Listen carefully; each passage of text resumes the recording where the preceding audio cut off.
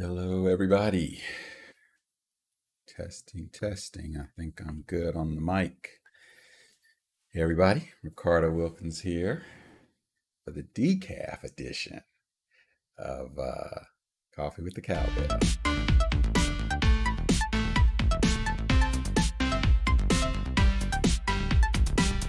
I'm your host, Ricardo Wilkins, here at 9 p.m. Eastern.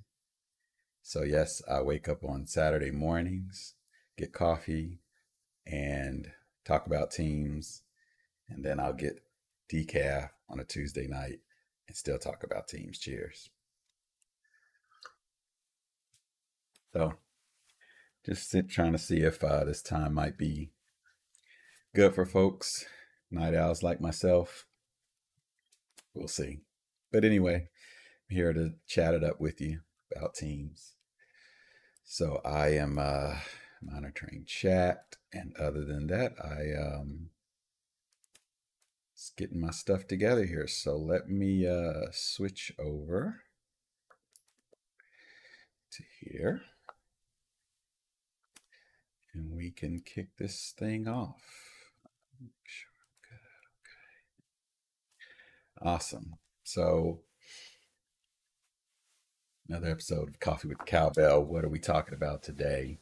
We can talk about anything you want if you happen to be on. And if I happen to be able to see your chat, I will certainly oblige there.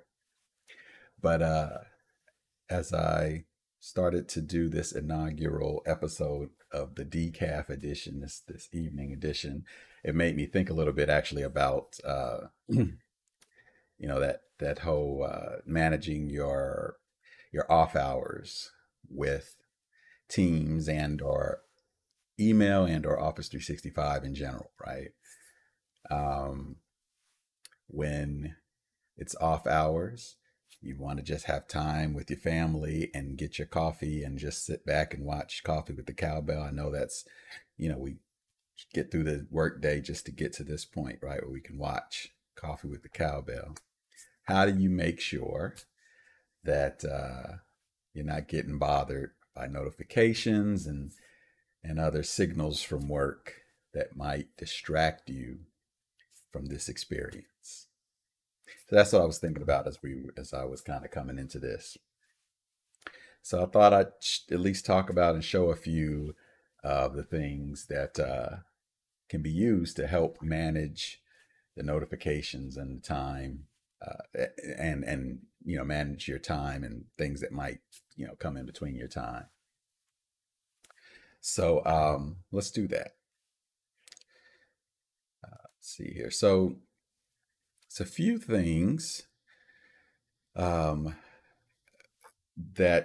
will help from let's call it an out of office kind of experience. And I think really they start up here in the settings.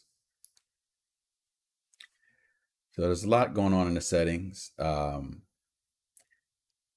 One key place that you should really get to start to know is the notifications area. Right? So there's a few interesting things here. I'll ignore some of these here. I'll kind of start here with activity. Now, I wouldn't really consider this your after hours or out of office kind of place, but this is really, I just wanted to start here as the beginning of managing your notifications in Teams, right? So as this implies, you get desktop and activity notifications for the following. If you want Teams to tell you everything going on, you don't want to miss anything, this box is for you, right? All activity, new messages, reactions, all the mentions, all that good stuff. If you're more interested in, hey, I don't want to know everything going on in Teams, but let me know when something that's very specific to me is going on, that's when mentions and replies is probably your friend. Then if you've got something you want kind of in between all of that, that's where the custom piece comes in. So for instance, I happen to have for all these things, banner and feed. Banner being the pop-up in the corner, feed being the activity feed on the left of Teams. So this is saying give me pop-ups and put it in my feed as things come in. But I could say basically this is saying don't give me a pop-up for it. So I do have those options.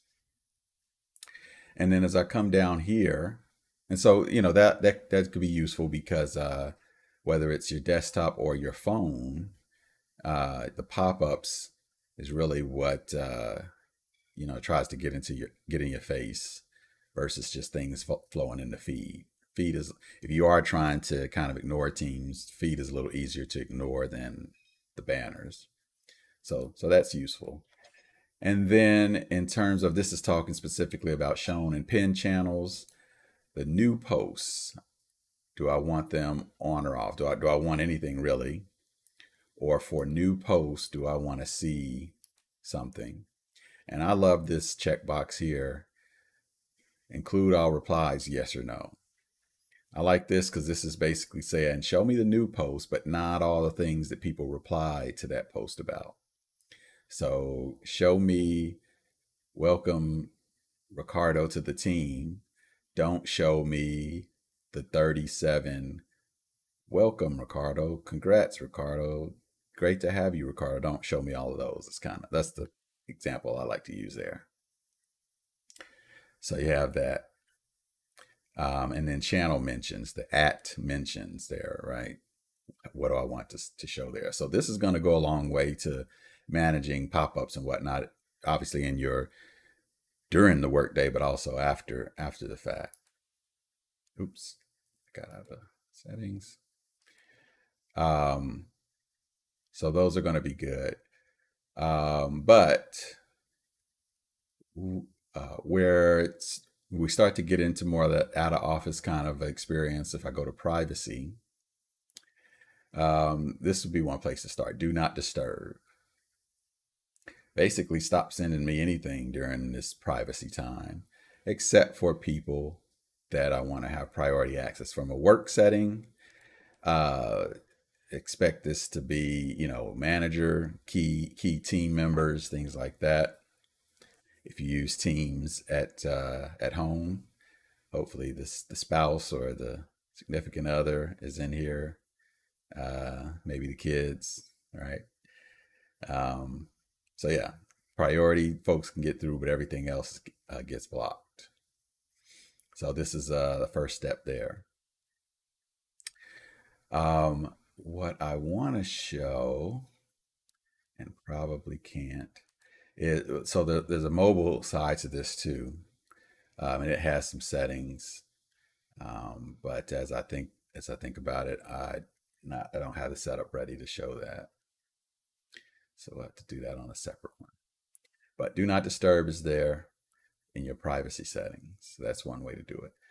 If we get out of settings in general, the other thing we have to kind of manage this experience is clicking on our profile area, and you have your presence here, which will, this will kind of take care of itself in general based on your calendar, right? If you're in a meeting or in an active Teams call, this will change appropriately. In fact, in a meeting and in a call, our presence options here, they're not in a list because those are ones that come up automatically based on Teams knowing you're in a meeting and a call, right? But beyond that, unless, again, availability and busy does it on its own, but you may want to manually change this from time to time based on, again, how you want to be, alerted during maybe even focus time. Focus obviously is another presence based on using focus in Outlook. That's a type of setting for those that are letting Viva and whatnot to handle their help them with their time management. But I may want to go to do not disturb, right? Which gives me that symbol there. And as this thing is saying, which let me see if I can make this bigger. Status is set to do not disturb. You'll only get notifications for urgent messages. Okay. This doesn't keep your team members from hitting you up. Hopefully they are being sensitive to this and honoring your do not disturb, but they may not. It's not keeping them out per se, but it is keeping most of the noise out. Okay. And then the other ones that can be useful for managing that out of office experience is the appear away. Okay, I may be at my machine, but I want to appear away so that you don't bother reaching out to me. You assume I'm not at my machine. That's what that's implying. And then the ultimate is to appear offline entirely. So, again, that's sounds self-explanatory. So, but as this implies, appear away, appear offline. I mean, this is, to me, it's a full, it's teams admitting that we are going to fake it for the sake of your time management. Right. So you aren't offline. This isn't taking you offline. It's just making you look like you're offline. To me, this is important, even if many of you may be like me and will work in the evening. But I think it's important, though, to turn these on, even if you are working, because I think it helps train your coworkers, right? Um, I feel like you don't want to train coworkers or customers or whoever might see your presence in the evening, help train them to know that you constantly work in the evening. I'm not saying there's anything wrong with that. I think you have an advantage by not letting people know that, because then somebody might get used to that and might actually want something from you in those office hours. I'd rather it be my choice to work as opposed to someone assuming I'm working because they see me green at 9 p.m. like right now. So appearing away during the off hours, and even for certain things like lunch during office hours, I think are important, or appearing offline. I usually use appear away for times during work hours, or weekdays. I try to use appear offline for the weekends. It's just preference. With all of those the options we just talked about, keep in mind this guy, reset status. It's big again, so you can see this. So reset status. Let's say I'm at appear away. If I'm done being away, what I don't necessarily want to do is go to available manually, because based on my calendar, I might actually be in a busy time, or maybe I'm supposed to be in a meeting or something. What I really want is for Teams and Office 365 to take over my presence again automatically. And that's what reset status is about. So instead of me saying, okay, I'm done appearing away, let me go back to being available, I actually want to just reset status, which will then take away appear away and then put it to whatever I'm supposed to be right now. It could be green because I got nothing going on my calendar, or it could be busy or something like that, just based on what's happening with my calendar. So keep that in mind. Reset status says take it over again, Office 365. So keep that in mind. And then the last one, which hopefully you're using because it's kind of cool, is this duration. So, for instance, right now, I might want to be do not disturb because of, I'm busy right now, or because it's the evening. Maybe, I want to appear do not disturb. Maybe I want to even appear away for the remainder of this evening. I don't want to have to remember in the morning to go back to green or whatever my status is. So I would say appear away, reset the status after today. I think that it would be at midnight where then O365 would take over again. If it's lunch, I might say appear away for 30 minutes. All this again is because I don't want to have to remember to go back and change it. I've certainly myself forgotten, gone through half of the next workday realizing I've been sitting on appear away all day.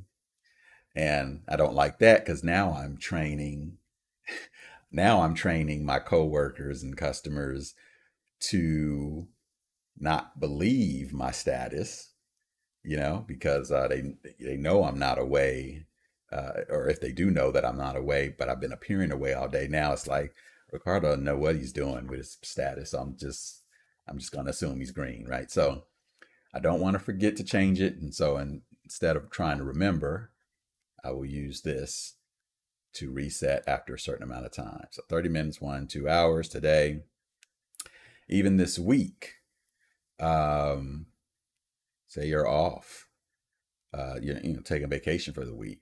Helps me from having to remember at the end of the week. And then, of course, if none of those presets work for you, then custom. What day, specific day and specific time do you want this thing to go back to, Office 365 taking over for you? Yeah.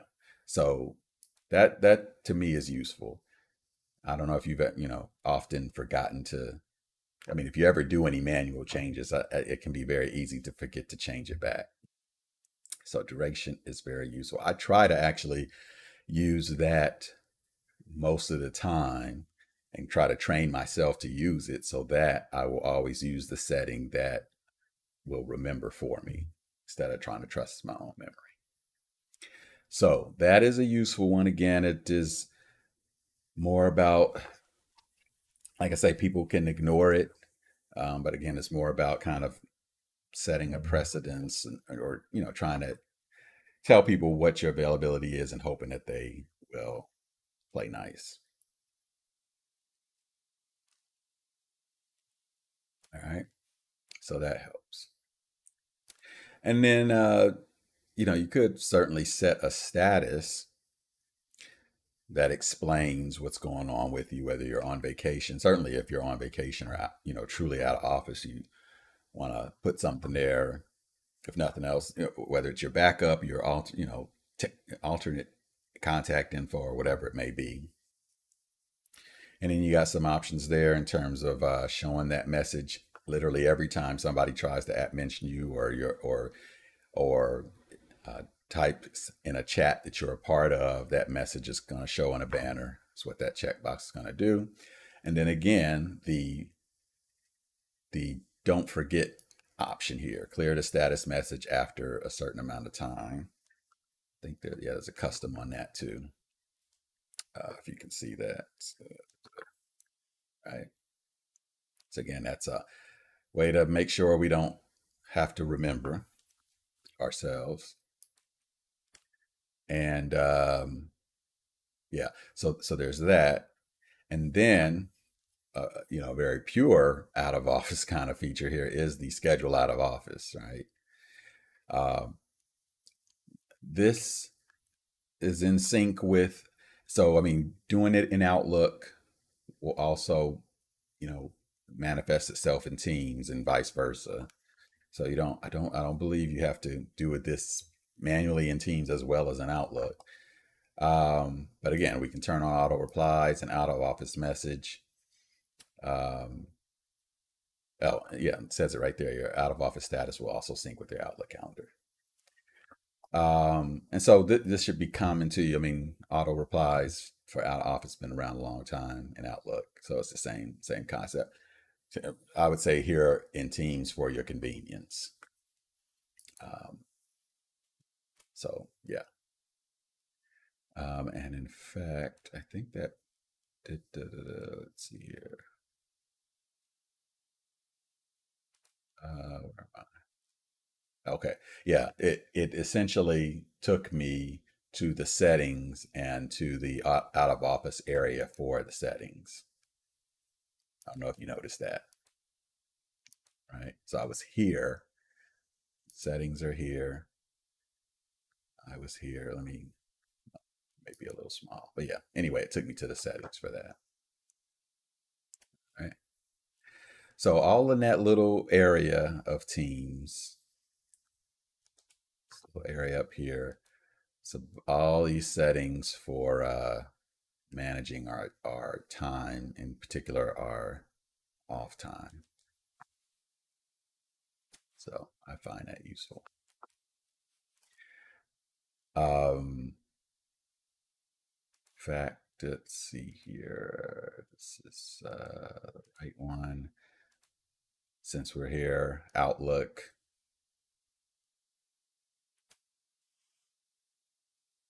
And settings, and view all Outlook settings. And we have our out of office calendar. Let's forget actually, because it's actually an automatic reply. So what we call. So you can see it's similar, same kind of thing as what we saw in Teams, right? But these will play nicely with each other. Of course, this is the web version. I could go into the desktop version of Outlook, show it there too as well, but they all play nicely together. Okay. And then the other thing that I would say about managing your off time is Viva Insights. For those that have this going in your org, is also trying to help you manage your time and manage your wellness. And so you can see, for instance, a protect time section to Insights, and this concept of booking focus time. When I book focus time, it shows a little differently in my Outlook calendar, but there is also, just like I mentioned, in a meeting, in a call. I didn't mention presenting, but presenting is another one that's that's automatic. You can't set it manually, but Teams knows when you are presenting a PowerPoint in a meeting, so it changes to presenting with a little blocked area. So those are three automatic ones that you can't manually set to. And then the fourth one being focusing. I book focus time in the calendar. When I'm in that slot, Teams says focusing with a what do you call it, the do not disturb symbol. So again, another way to show a presence that hopefully, and because that's a little newer than these other presence indicators, which are, I guess, could we call those decades old? I don't know if decades might not be that old, but we're used to red and green, available and busy. I feel like when people see focusing, that's new and novel enough that I don't know. I feel like people try to honor it more. I'm specifically saying I'm trying to use this time to focus, to get some deep concentration to my task. And if you got good teammates, they'll honor that. So, yeah, so there's lots of good stuff in Viva Insights for giving you tips and helping you try to manage time and try to be mindful of your wellness. Okay. But focus time being one of the big ones here that I was mentioning because of its connection to the presence that we talked about. Okay. Maybe in another session, or if I had prepared better, the mobile app has a few more options in this regard, including talking about which days you, let's say you're taking off a week. Which days do you want to kind of shut notifications down? It's just got its own little aspect to it, which is good and which makes sense because your phone is its own experience, right? Because it's, in your pocket, vibrating, and those kind of things. Might want a different experience there than what you're getting on a desktop, right? I might be okay with pop-ups on the desktop, but I don't want, in my quiet time or focus time or off time, I don't want my phone vibrating constantly. Is it vibrating for work or personal or whatever? So I like that there are additional settings related to your out of office, let's say, for the mobile. So I do have a way to show my mobile phone on the, in this session. I just didn't have it set up for this time. So yeah, with that said, that's a little early. Hope that was helpful. Again, this being my first evening session, just thought it made sense, or it just came to my head. Let's talk about managing our time and our notifications and our during this evening session. So there are a lot of ways to do that, as we saw in Teams. Maybe in another session, though, I'll talk about managing notifications during the workday, not about being off, but hey, there's a lot of things firing off in all these teams I'm in. How can I manage all that? Make it not so noisy. We can do that as well. So we got a few ways to do that. That's one of my favorite topics, because I do sometimes run into folks who think that teams, I can't be in a lot of teams. I can't be in a lot of chats because I'll just get pinged all the time and it's too noisy, and then it becomes white noise. And so I just don't listen to it. And it does not have to be that way. We can fine tune Teams to give us the notifications that we want, the way we want it. If we want it to be chatty, it can be chatty. If we want it to be very, just tell me just enough, I mean, we can do that. So that's something we can go through in the future. Hope this was helpful. Hope you got decaf and not caffeine so that you can get some rest tonight. But this has been Coffee with the Cowbell.